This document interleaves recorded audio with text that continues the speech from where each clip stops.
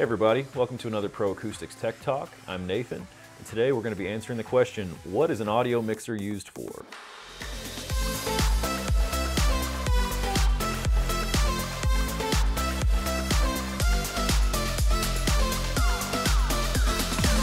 All right, so the question comes up a lot, what is an audio mixer for? Why do I need a mixer?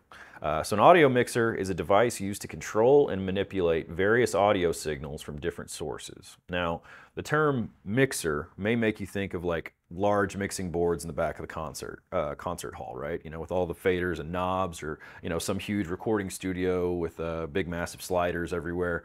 But that's not necessarily the only type of mixer that there is floating around out there. There's actually lots of different kinds of mixers in different shapes and sizes, and they all serve basically the same kind of purpose, but still kind of apply to even your small scale type application that you may have going on. So why do we need mixers? What do mixers do? First thing that mixers do is they combine multiple audio sources. So a mixer is going to allow you to connect lots of devices, playback devices, microphones, things like that, where you might need to set volumes at different levels. You know, your wireless mic for the school assembly, but also the Bluetooth receiver so that you can play music. Those need to be combined first of all and then played at different volumes. Can't do that if you just plug it straight into an amplifier. Which leads to the next one, not just combining, but also level control. One of the most important aspects of a mixer is being able to control levels. Now, without complicating things, I have a mixer amplifier here and then just a normal mixer, normal rack mount mixer. Mixer amplifiers have a built-in amplifier to power the speaker also, whereas a normal mixer does not. We have a separate video about that I would invite you to take a look at if you're curious more about those differences. But the same basic idea here is that you have level control on these mixers. On this Pure Resonance Audio MX9, I've got separate faders for each individual input. Looks like there's a ton of knobs. If you look closely, vertically, you have basically the same knobs repeated a bunch of times. Those are different inputs. So you got a fader to adjust the volume.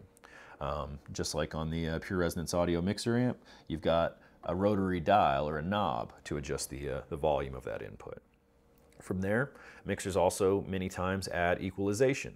I've got a high, mid, and low equalizer here on the each channel of the MX9. I've also got bass and treble on the MA30. So that basically gives you the ability to fine-tune the signal a little bit more before it feeds out to your amplifier and out to your speaker.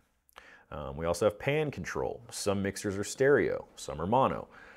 But if you have a stereo mixer, you have a knob for panning, which means that you can send one input source just to the left or just to the right as desired.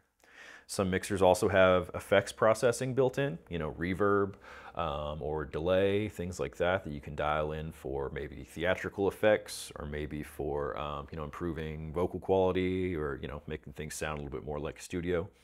So you have that option available as well. Also routing and busing. Without getting too complicated, mixers many times have ways to send all their input sources to other outputs, various outputs, you know. Say it's a recording output or an auxiliary output to feed stage monitors, or an auxiliary output to feed another set of speakers. You know, perhaps we need speakers in the locker room at the football stadium or down to the concession stand, or recording output. Basically, we have that option by using a mixer. We also, you know, sometimes have mixers with built-in recorders built in, which can be very convenient. So that's another way that we may be able to use a mixer.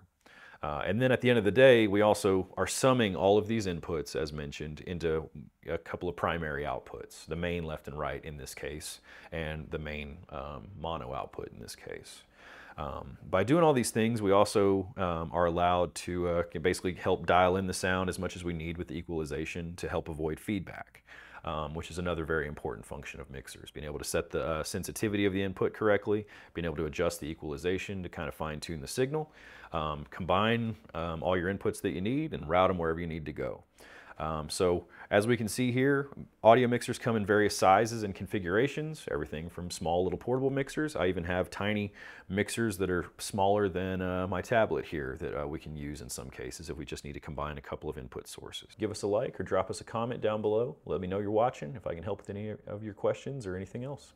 And until next time, guys, take care.